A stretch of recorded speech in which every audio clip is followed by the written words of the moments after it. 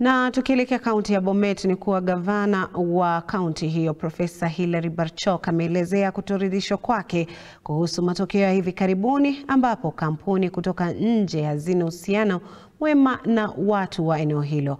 Anaomba kuwe na uhusiano wema ili kuimarisha biashara katika kaunti hiyo. Just to make a comment on what happened yesterday, particularly in our multinationals.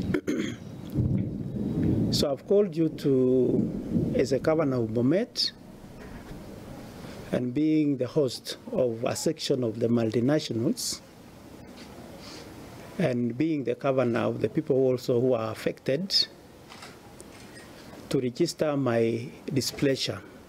We have also witnessed a lot of bad blood between our residents, especially in Konoin, with the multinationals.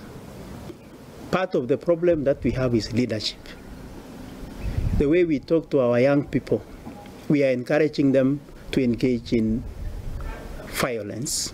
If we have issues, can we sit down and resolve these issues in a civil way? That will not brand us like we are criminals. And by the way, this is a business.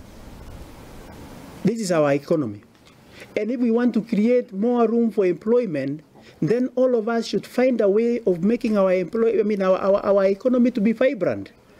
And that is why we always insist that kila mtu afanye kazi. Let us not look up to multinationals to employ us. Not all of us will be employed. Even my office will not employ everybody. But can we make our economy to be vibrant? So that at least each and every one of us will get an opportunity where anaweza jishikilia to support themselves and their families.